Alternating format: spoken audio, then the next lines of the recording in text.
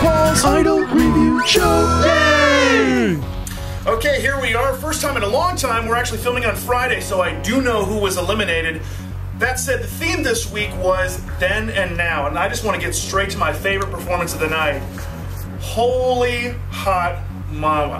Yeah, that's right, Elise. I know the judges didn't give her a whole lot of love for it, but she's saying, let's get it on, and yeah. Oh, okay. Hey, how you doing there? Hi. So, what are you doing here? Now, settle down. She's 28. And even so, the next day, she tweeted this photo, which...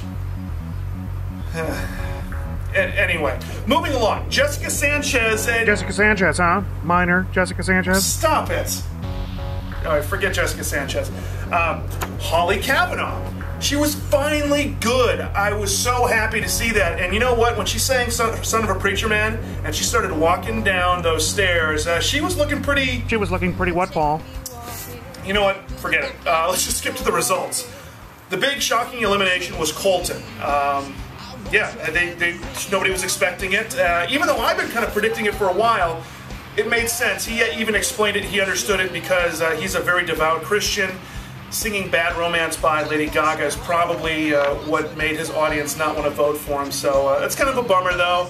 I might think that's a ridiculous reason not to vote for somebody, but he does seem like a really nice kid. You know, he's cute and... All right, that's it.